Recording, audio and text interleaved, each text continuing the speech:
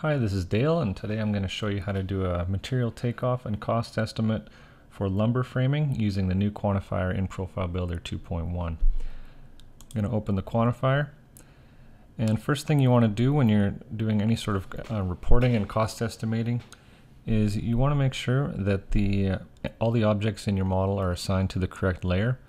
One way you can do that is by going to the Color by Layer feature. And here we've got 2x6s shown in purple. We've got subfloor in orange, 2x4s in a different shade of orange, and so on. So that makes it really easy to see which layer cost data is associated with a certain object in your model. So let's take a look at the 2x6s first. We don't have any cost data currently assigned to those 2x6s, but we do have them assigned to the framing 2x6 layer. So let's take a look at that layer. We don't care about the weight of the 2x6s in this case, but we'll add a cost line item. An optional cost code. Material description. We're going to quantify our 2x6s in terms of linear footage. So our input quantity is going to be feet, and our report quantity will also be feet. So our factor can be 1. We don't need to do a conversion. We'll assign a unit cost of 63 cents per foot with 10% waste and 8% tax, and hit OK. And now we should have a cost associated with that object, and $5.78. We can look at it in more detail with the cost inspector,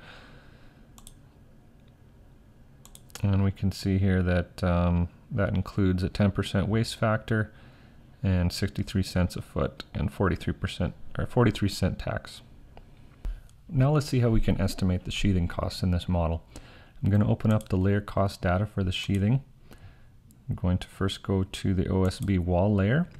So all of the wall sheathing has been put on that appropriate layer. So what I've done here is, rather than doing the cost in terms of square footage, I'm using this input square foot quantity and a conversion factor to convert from square feet to number of sheets of wall sheathing required. And then the unit cost now is in terms of cost per sheet rather than cost per square foot. So that's one way you can do it. Also, I'm using the same square footage quantity to determine the number of nails required.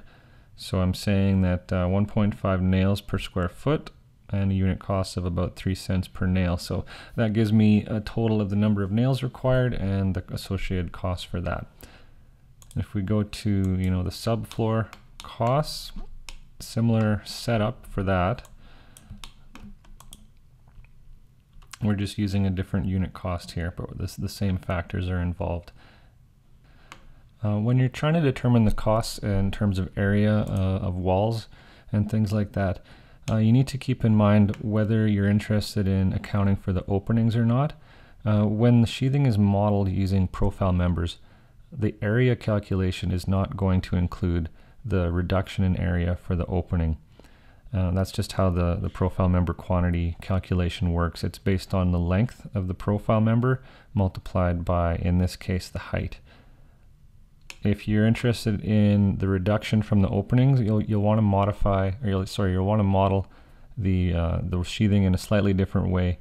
I would recommend just modeling it from a rectangle for each section of wall and then extruding it out the thickness of the wall, and then any openings that you cut in it will be reflected in the total area calculation. So now we'll look at the roof sheathing.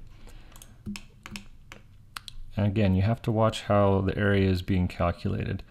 Here we're getting an area of 83.5 square feet.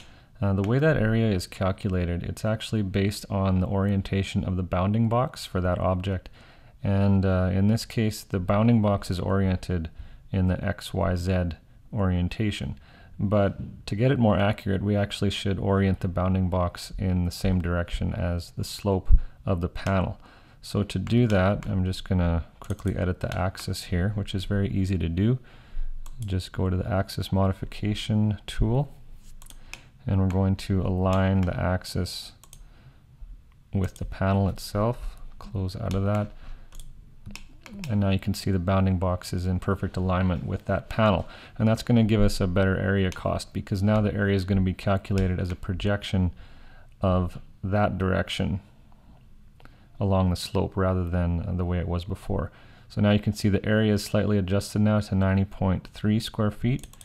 And if we select that face and compare it to the area of the face that SketchUp calculates, we see that they're the same. Now looking at the trusses. For this project, I'm not very concerned about the cost per linear foot of the truss material. I'm more interested in what the cost of the truss package is as a whole. So what I've done is I've created a group that includes all the trusses, and now I'm going to assign a cost directly to that group or to that object. So in that case, I go to Object Cost Data, and I've entered a description truss package, and I can assign a cost directly for that entire object.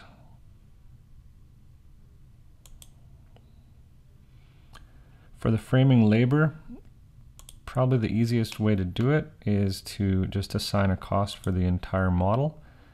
Let's say I've received a quote for the labor for all the framing, and that way I can just enter that as a line under model cost data. In this case, I've put in $800 for the entire lot.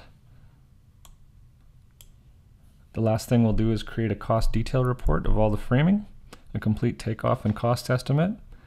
We'll isolate all the framing objects by using a pre-made scene.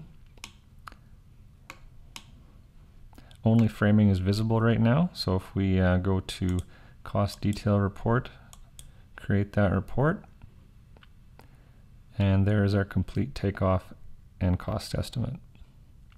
Thanks for watching.